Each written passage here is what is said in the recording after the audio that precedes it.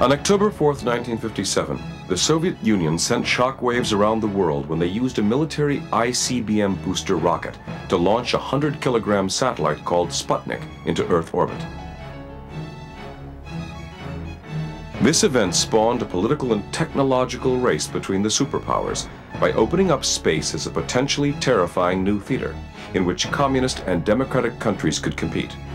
This race proved to be the ultimate arena to determine the superior political philosophy.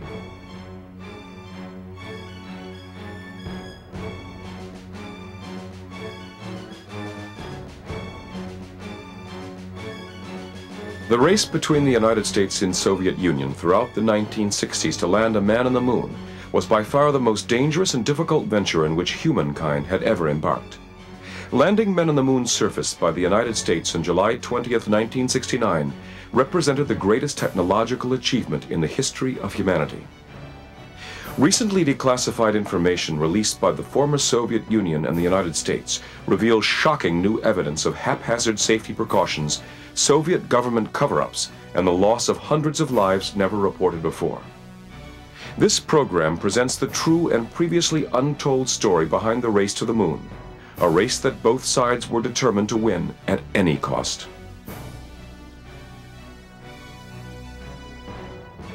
In 1954, representatives from over 70 nations gathered to establish a global scientific venture called the International Geophysical Year. Over 30,000 scientists agreed to cooperate in the investigation of the Earth and its environment. During this gathering, the American contingency promised to launch the first satellite into space by late 1958 as a part of this scientific venture. The space effort was dubbed Project Orbiter, and a Navy Vanguard rocket was planned to be the means for getting the premier satellite into orbit. On October 4th, 1957, as I recall it, the Russians launched a fairly heavy object into orbit, and that caught us really by surprise. The Vanguard project had gotten underway in 1955, as I recall it, part of the IGY program, International Geophysical Year program, but it wasn't anywhere near ready. They had, I think, scheduled some launches late that year, that is in 1958, but it wasn't clear that they were going to be able to fly them. The Sputnik satellite carried not only a radio transmitter that allowed it to be tracked, but also a variety of instruments designed to measure the density of the upper atmosphere. People around the world were plunged into a state of shock and dismay, since the Soviet payload could just as well have been a nuclear warhead that could be delivered to anywhere on the planet. This event drastically transformed the political, military, and psychological climate around the world, and served to heighten the division between democracy and communism. There was a sense of a very, very major threat from the country of Russia at the time, Soviet Union, in a military sense. And we were beginning to see all of the manifestations of the Cold War, and the space theater, a new one to people, was begun to be seen as an area of competition between the major powers, that is the United States and Soviet Union. And in that context, I think there was a great deal of fear that the Soviet Union had a big head start on us. The hysteria and fear created by the Soviet space accomplishment prompted President Eisenhower to address the American public in an attempt to reduce the resulting anxiety. Vanguard, for the reasons indicated, has not had equal priority with that accorded our ballistic missile work. Speed of progress in the satellite project cannot be taken as an index of our progress in ballistic missile work. Our satellite program has never been conducted as a race with other nations. Rather, it has been carefully scheduled as part of the scientific work of the International Geophysical Year. We are, therefore, carrying the program forward in keeping with our arrangements with the international scientific community.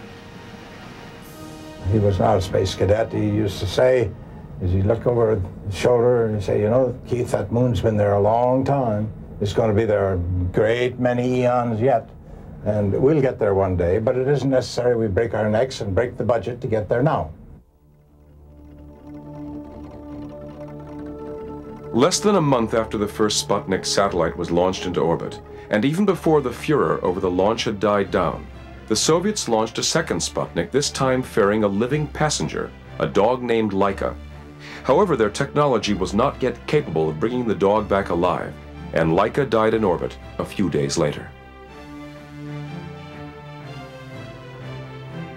The launch of the Vanguard rocket with only a grapefruit-sized satellite was pushed forward almost a full year by the surprised American government in an attempt to match the Soviet technology in space.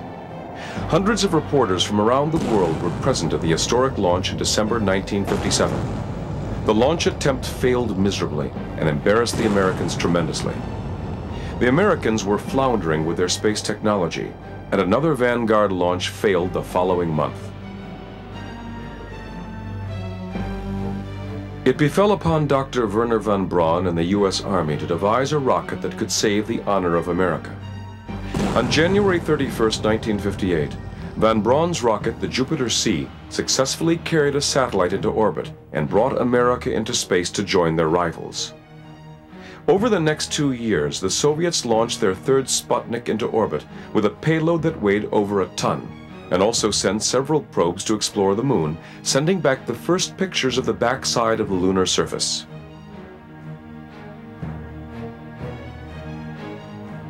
The Soviets had succeeded in forcing the world to acknowledge their superiority in every technological aspect of space exploration over the Americans.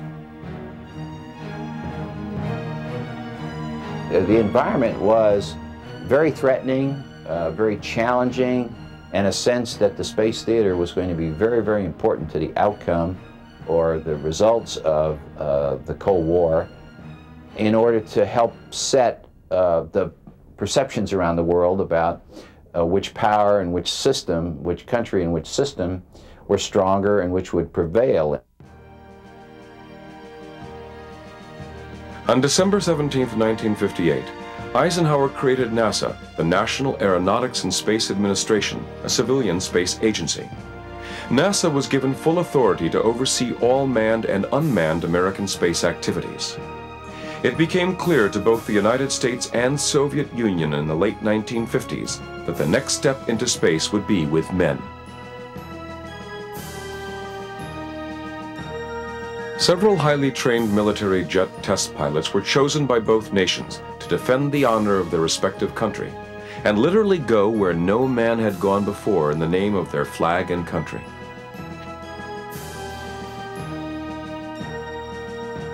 The Americans were called astronauts, and all of them were highly publicized in the press. In sharp contrast, the Soviets were called cosmonauts, and everything about them was kept top secret, even the number of men chosen and their names. None of these new cosmonauts were even able to tell their families what they did. Facts only recently uncovered reveal just how much the Kremlin interfered with the Soviet space agency. The setting of space firsts and records took priority over men's lives, much to the disdain of the head of the Soviet space agency, Sergei Korolev. As an example, in October 1960, a huge new booster rocket appeared to malfunction and just sat on the launch pad after it was supposed to take off.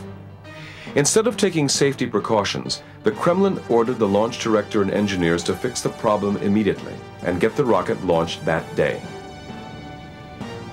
With over 165 men inspecting the rocket, including the launch director, it suddenly blew up in a huge ball of fire and instantly killed everyone near the rocket. Rumors persist that this was an early manned launched attempt and that a cosmonaut was on board. Amazingly, this historic tragedy was never officially confirmed by the Soviet government.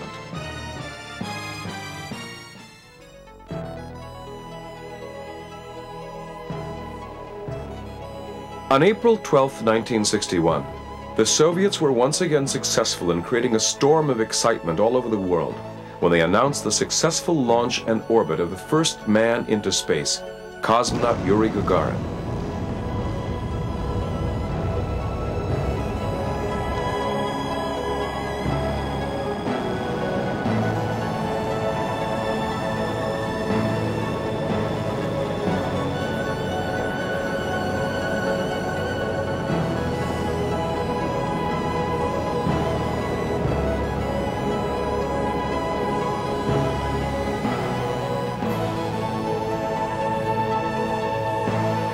Gagarin made a single orbit around the Earth during his flight that lasted about 108 minutes. His spacecraft was automatically maneuvered by control engineers on the ground, and he spent most of his time noting his experience of weightlessness.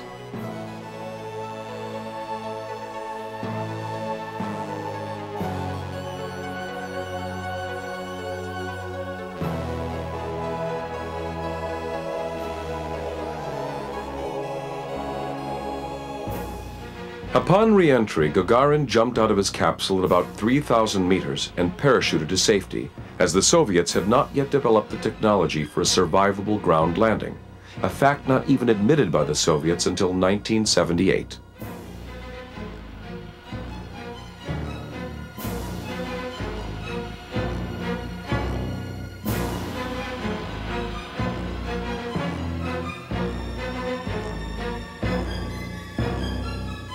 Recently released documents from the State Archives of the Kremlin now indicate that Gagarin was not the first cosmonaut to return from space. Another cosmonaut, Vladimir Ilyushin, the son of a famous Soviet aircraft designer, had previously returned from space alive, but was in very bad shape.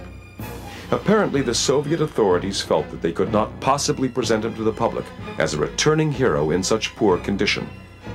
As a result, the Soviet government removed all pictures taken of him and buried all details of the flight until recently.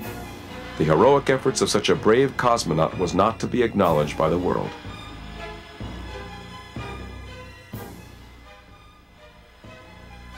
Other uncovered Kremlin secrets also indicate that as many as 7 cosmonauts were killed in rocket explosions and other spaceflight attempts prior to Gagarin's flight.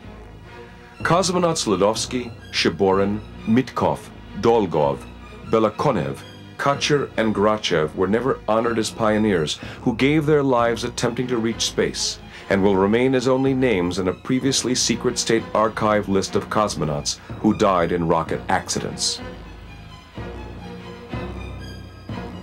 Between 1959 and 1961, the Soviet Union simply did not allow for the release of any facts that would reflect negatively on their space agency, which was itself shrouded in secrecy.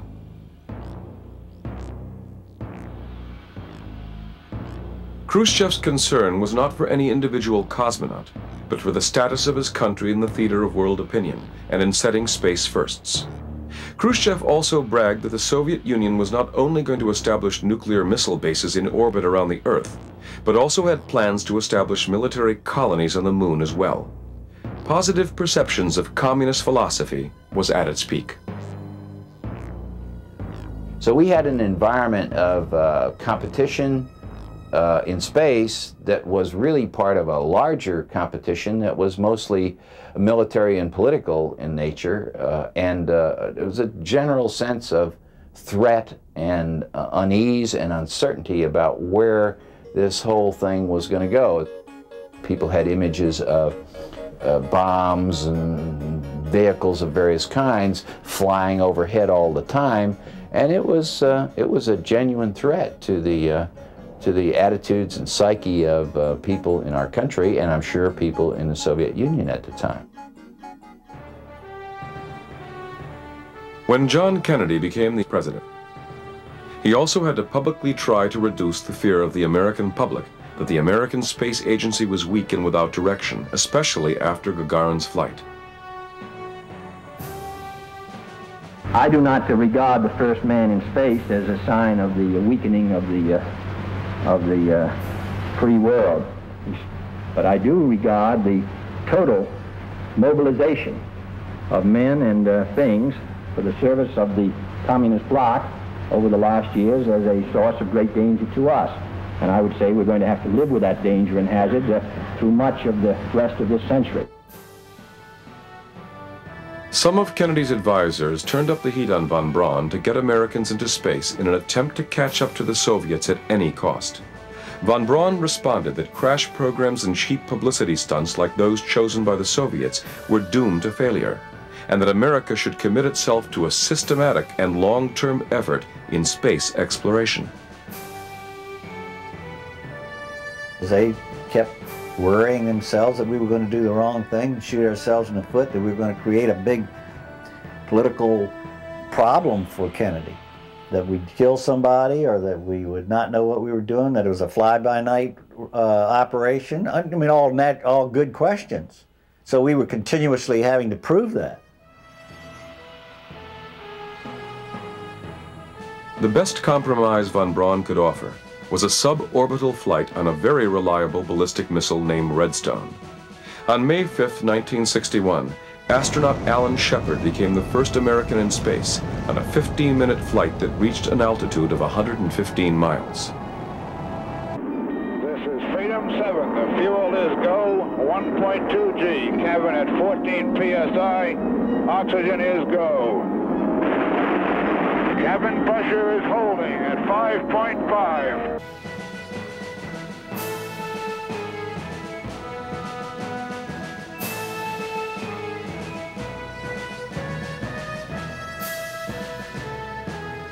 After Shepard's flight, Kennedy pointedly asked von Braun and his closest scientific advisors what America could do to achieve prominence in space and beat the Soviet Union at their own game.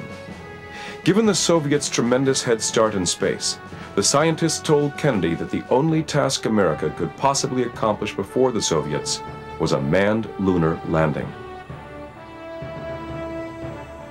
By mid-May of 1961, Kennedy had his fill of embarrassing setbacks in the American Space Agency and was fed up with Soviet threats and bellicose claims of Soviet superiority in space. Kennedy then challenged the Soviet Union to the most historic race in human history, to land a man on the moon by the end of the decade. Kennedy's rhetoric emphasized that this venture was to prove that freedom and democracy had to prevail and overcome the evil intentions of the sinister Soviet Empire. For the eyes of the world now look into space, to the moon and to the planets beyond. And we have vowed that we shall not see it governed by a hostile flag of conquest, but by a banner of freedom and peace. We have vowed that we shall not see space filled with weapons of mass destruction, but with instruments of knowledge. And only if the United States occupies a position of preeminence can we help decide whether this new ocean will be a sea of peace or a new terrifying theater of war. We choose to go to the moon in this decade and do the other things, not because they are easy, but because they are hard. Because that goal will serve to organize and measure the best of our energies and skills.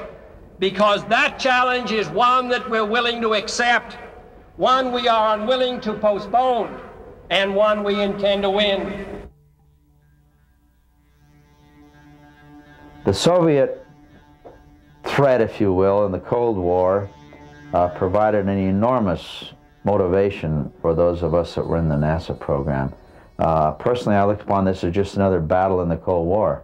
My friends were fighting in Vietnam. I happened to be fighting a more peaceful war in space.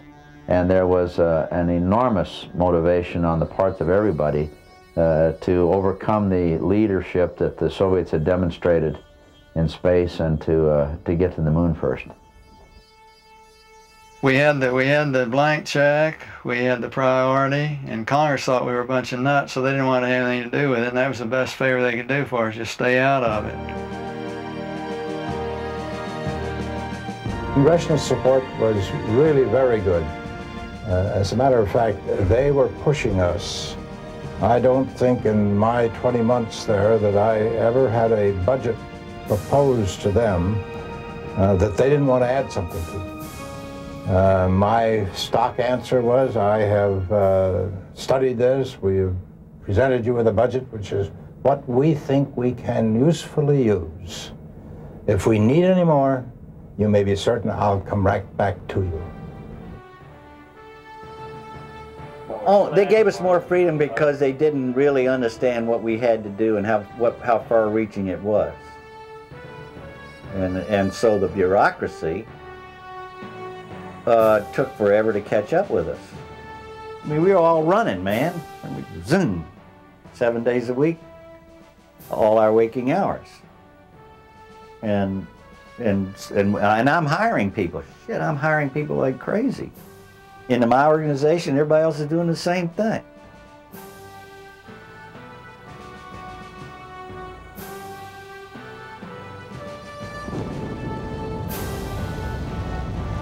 By the end of 1961, the Americans were still struggling and only able to launch another suborbital flight with astronaut Gus Grissom. The Soviets, on the other hand, put cosmonaut German Titov in Earth orbit for an entire day and 16 revolutions.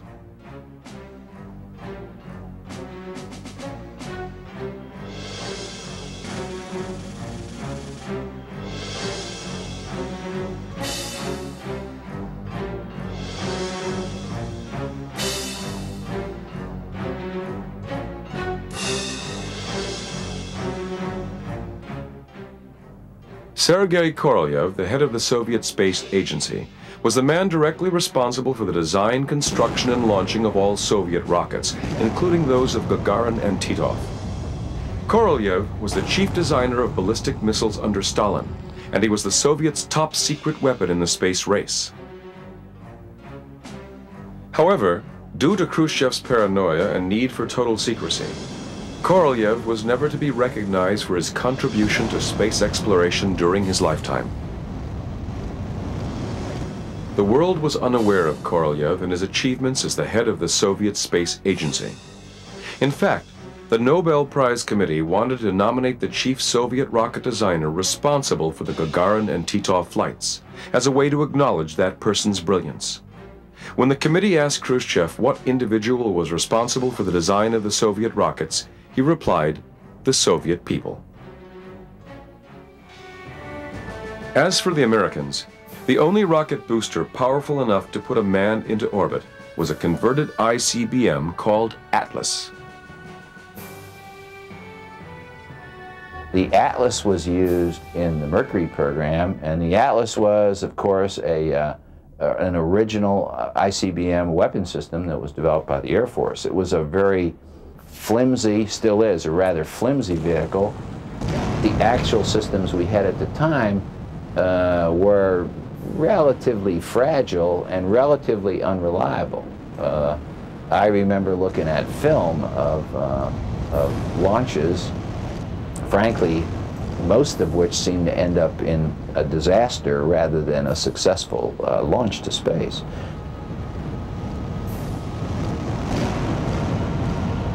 Went up to the top of Hangar S where we had our crew quarters at the Cape. Someone said there was an Atlas launch. Hey, yeah, I'll go up and see one. He got off the pad about 100 feet and baroom, blew. So we weren't exactly great fans of Atlas. When we flew on Atlas, it was blowing up with great regularity. And we grounded the Atlas before my flight so we wouldn't hear about any more blow-ups for a while.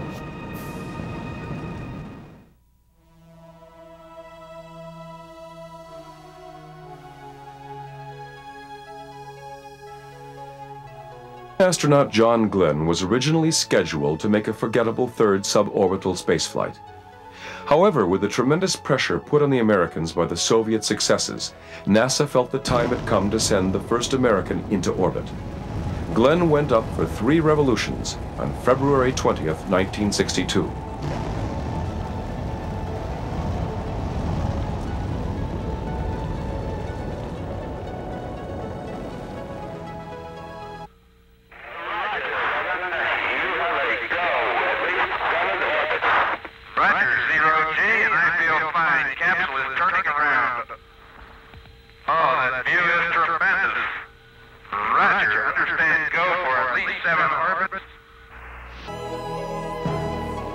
John Glenn's success restored some of the self-respect that Americans had lost since the beginning of the space competition with the Soviets.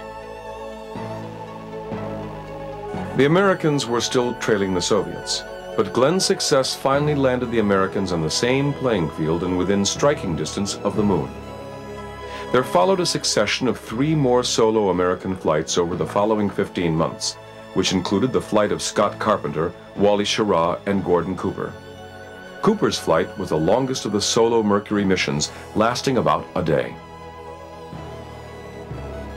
Well, everything was new. As we called it, every day was no gee whiz day, because we didn't know really what to expect in space and what we'd find. And we didn't know what the results would be on a lot of these things, so there were a lot of surprises. But each time we found out something, it put another peg in the board for us to know to move from. So we were beginning to get a little sense that we were doing things right, that we were getting better all the time. And that was indeed the objective of NASA in those days. Push the state of the art as hard as you could, but don't waste your muscle. In August 1962, the Soviets raised the bar again by not only placing cosmonauts in space for a much longer time than the Americans, but by sending 2 spacecraft for a planned rendezvous. Cosmonaut Andrei Nikolaev in Vostok 3 met briefly in space with cosmonaut Pavel Popovich in Vostok 4. In reality, neither spacecraft had the ability to change orbit to effect a proper rendezvous, but the event was hailed in the press as the first rendezvous on the road to the moon.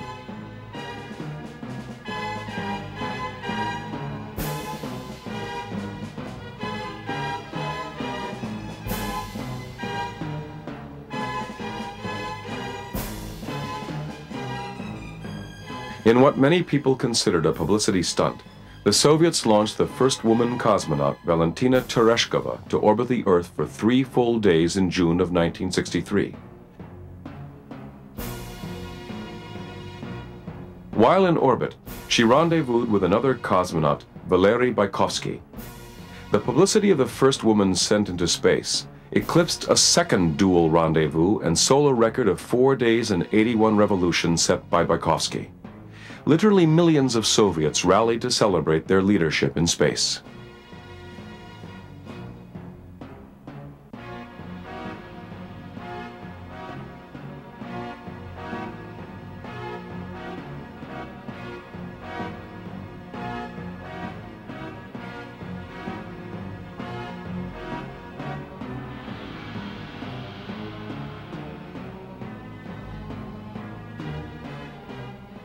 By late 1963, President Kennedy, realizing the incredible scope and cost of a trip to the moon, as well as recognizing the leadership position held by the Soviets at that time, made an almost unbelievable offer to the Soviets during an assembly of the United Nations.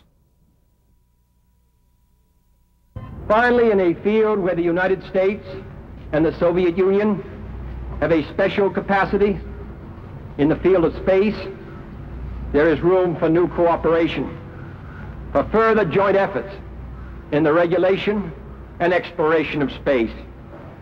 I include among these possibilities a joint expedition to the moon.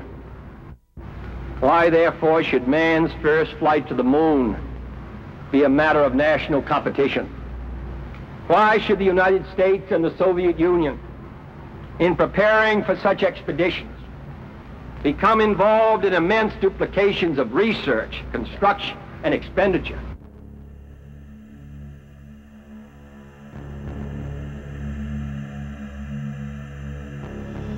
The Soviets were just as shocked as the American public at such a conciliatory and friendly offer. However, the Kennedy speech was viewed by Khrushchev as a show of weakness on America's part, and only served to strengthen Khrushchev's resolve to continue the race to the moon, and to direct all of his country's resources to achieve that end.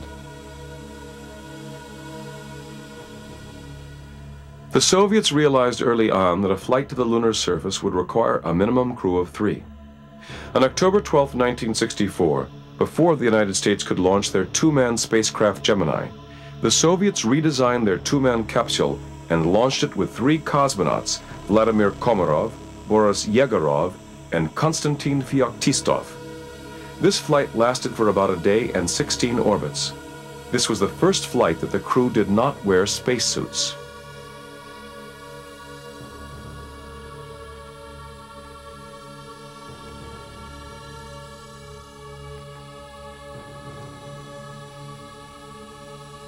With Khrushchev's win-at-any-cost philosophy, the only way 3 people could fit in a capsule originally designed and built for 2 was to have the cosmonauts risk flying without spacesuits.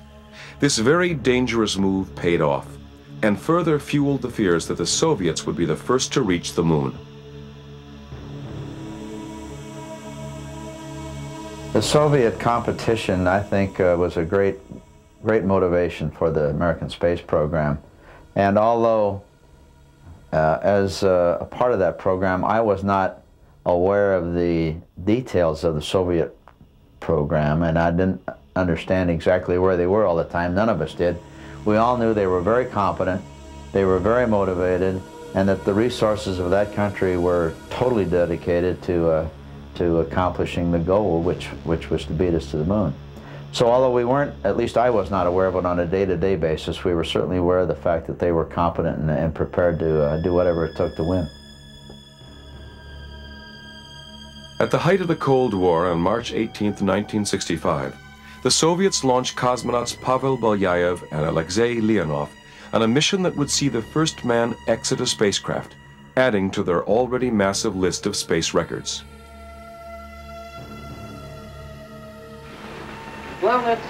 The main objective was to come out into outer space, and in this connection there was the task to test the airlock system, to test the spacesuit, and generally speaking to find out how man would act and react in outer space, to overstep the psychological barrier, which we had no knowledge of, thank goodness. And this we did, and now I can say with assurance that it is possible to live and to work in outer space.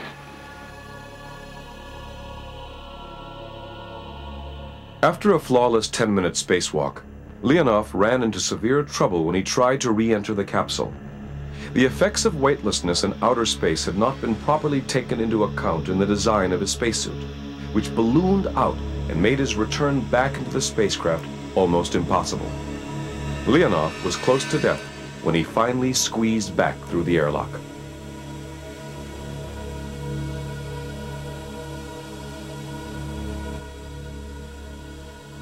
As events ultimately unfolded, this flight marked the end of Soviet dominance in space. Shortly after Leonov's mission, the United States began flights with their two-man spacecraft Gemini and firmly assumed the leading role in space exploration by breaking all Soviet space records. Project Gemini was conceived to bridge the gap between the solo Mercury missions and the moon missions of Apollo. Newly invented equipment and technology had to be tested, astronauts had to be trained, rendezvous and docking maneuvers had to be refined, and ground crews had to gain valuable experience. You got to remember, Mercury was not a maneuverable vehicle. It could go up and come down, and that's all. It had no maneuvering capability. So that was the first thing we wanted to do, was maneuver. The second thing we wanted to do was, could it go find somebody up there? Could it go do a job up there? Could it go rendezvous with something? Could it go dock with something? Could you attach a rocket to it and go to someplace else? Those were all the things we were thinking about when we came to Gemini. The Gemini program objectives were to prove out that we could do all the operational things we had to do to be able to do the lunar landing. Gus Grissom and I were on Gemini 3, the first flight of the Gemini. It was to prove that we could do maneuvers in space, manual maneuvers in space, and also to prove out lifting and re-entry, and we proved it out.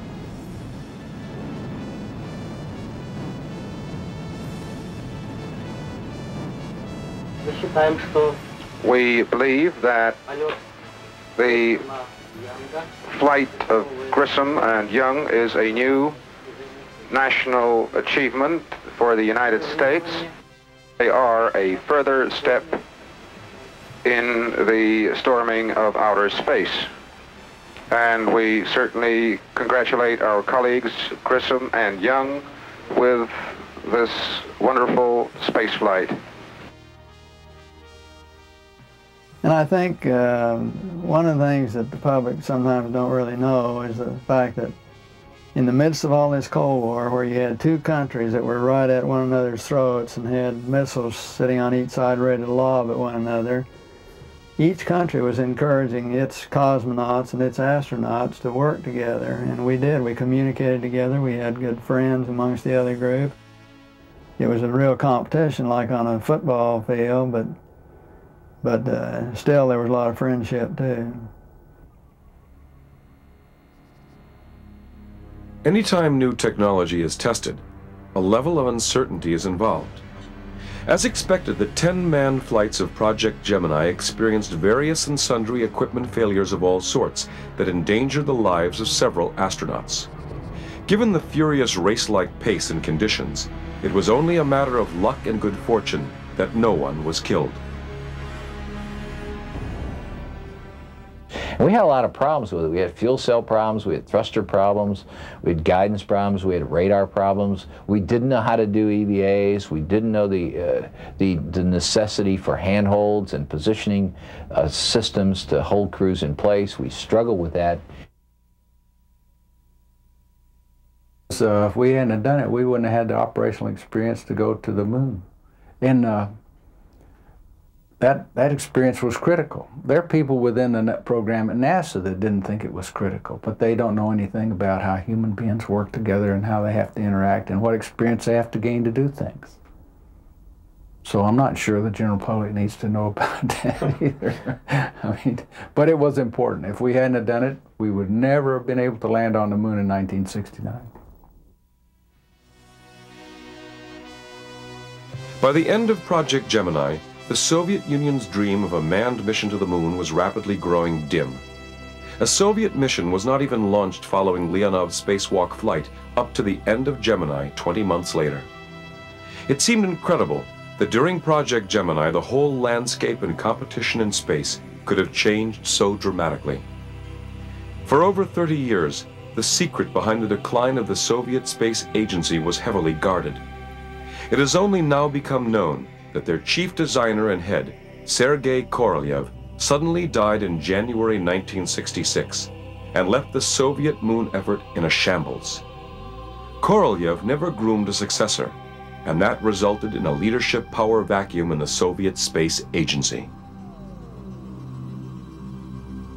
There was simply no leader in the Soviet Space Agency that could carry on what Korolev had begun. However, the Soviets were still interested in a lunar landing.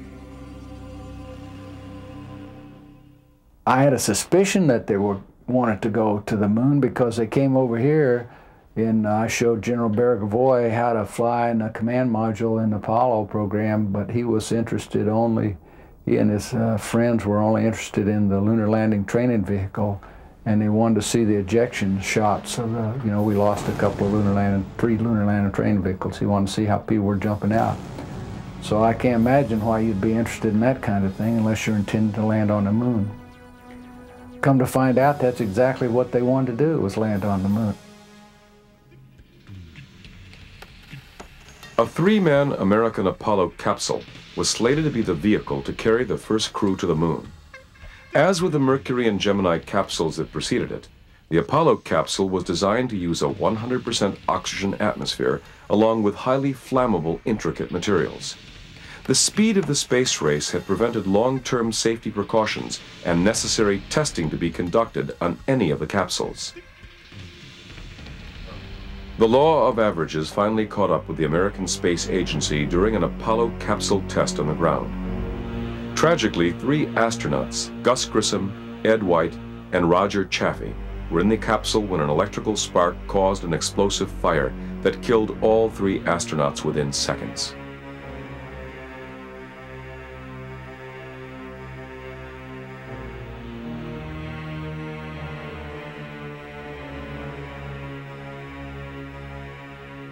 After the fire, I don't think we would have continued had we not made the commitment. The country made the commitment, and they would have looked like a bunch of gooks if they hadn't continued on in the eyes of the world and in their competitive position in the Cold War. There was something like 1,900 changes that were looked at after Apollo fire, and the Apollo program made 1,300 of them. It wasn't only in just improving the fireproof ability of the command module. There were many changes made in the lunar module and many changes made in the overall configuration of the command module, like the outward opening hatch, and of course completely redid the wiring in the vehicle from being very hazardous to more conventional aircraft bundle wiring, and it worked out fine. With the American space program stalled for the foreseeable future, the Soviets became filled with renewed confidence that they might just have a chance at winning the race to the moon. Cosmonaut Vladimir Komarov was launched 3 months to the day of the Apollo fire in a newly designed and enlarged spacecraft, Soyuz 1.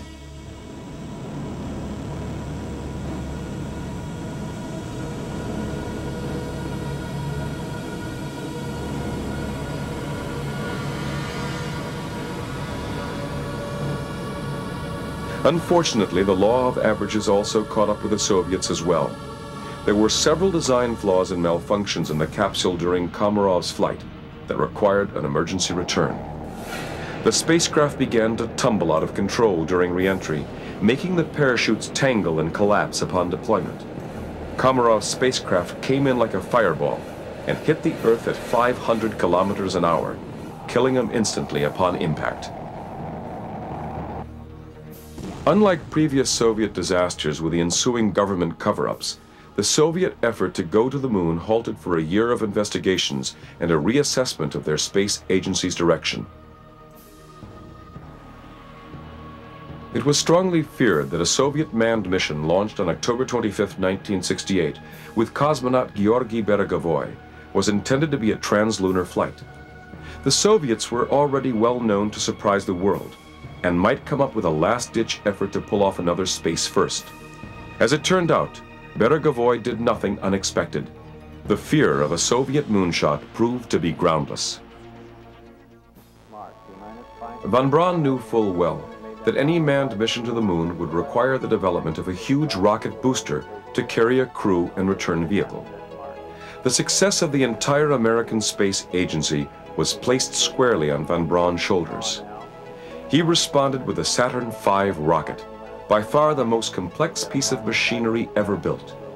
It had over 6 million parts and was as tall as a 40-story building. The first manned flight of this behemoth was decided to be the Apollo 8 mission that would loop around the moon. This plan was kept secret until the last possible moment. Apollo 8 had its mission changed in August when NASA learned that the Soviets were planning a lunar flyby before the end of 1968. And so we were abruptly changed from a Earth orbital mission. And when you stop to think about it, I still marvel at the fact that here was the first manned Saturn V, the first time to the moon, so many firsts in this thing.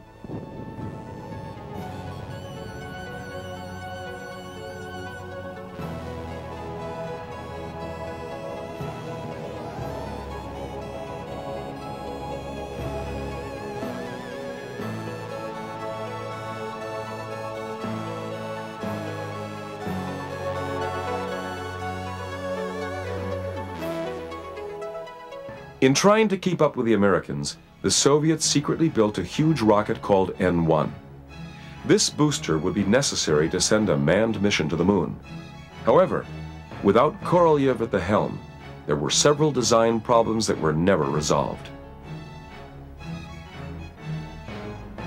Very few people remember that in parallel with American Apollo program, Soviets attempted to have their own program. But this Soviet program on kind of counterpart to American Apollo, it failed. It failed because the large rocket, Russian counterpart to Saturn V, exploded several times, even without getting chance to take off the launching site. Tragic consequences at launch attempts killed dozens more Soviet engineers. At that point, the Soviets simply dropped out of the space race to the moon. You can call it naivete or what. I just never doubted that we were going to make it to the moon. The only question that I had was whether we were going to get there ahead of the Russians. And that was the, to me, that was the $64 question. But it turned out we did. On July 20th, 1969, the greatest race in history came to an end when the Apollo 11 lunar lander reached the moon's surface. Astronauts Neil Armstrong and Buzz Aldrin stepped out of their spacecraft and into the history books. Millions of people around the world watched on television in complete awe at the American technology.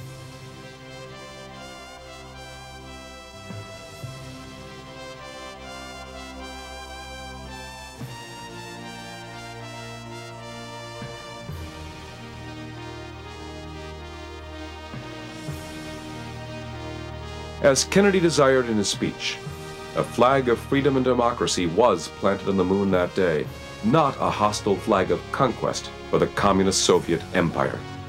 The world would finally acknowledge the clear superiority of the democratic American technology over the Soviets.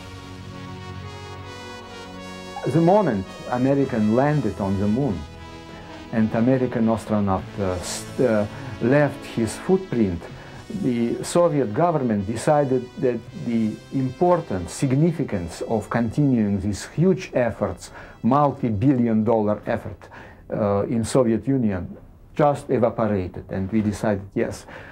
Silently we admitted that we lost the race for the moon. For the United States, the space race mobilized talents and pooled resources in an unprecedented manner. It was the largest single peacetime concentration of manpower, with the peak years employing 450,000 people in various capacities. The space race cost America well over $25 billion.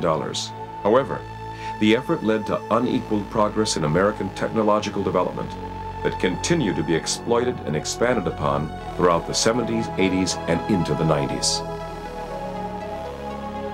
For the Soviets, the space race proved to be one of the contributing factors in the demise of the country, as its political and economic systems were unable to cope with such a massive effort. Following the breakup of the old Soviet Empire and the collapse of communism, Russia and its space agency are in a state of bankruptcy. The economy has crumbled, and the Russians are barely able to maintain their aging Mir space station, depending entirely upon the sponsorship and support of foreign countries, including the United States. In striking contrast to the space race, a new philosophical climate exists where the success of future space exploration now depends on international cooperation, as no one nation is either willing or able to support such endeavors independently. An international space station is also to be built by the United States in collaboration with the Russians and other countries. Prophetically, in 1965, cosmonauts Alexei Leonov and Pavel Belyayev, who once competed toe-to-toe with the United States in the lunar space race, foresaw the inevitability of meeting and working with Americans in space on a space station, not as enemies or competitors, but as partners.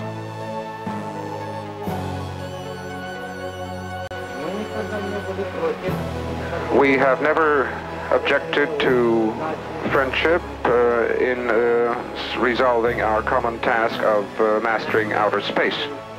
And I always see Earthmen, as all Earthmen, as one big family, and we must all work together like one family, because we shall then go off to other worlds and there will be representatives of many nations aboard. And so we must be friends.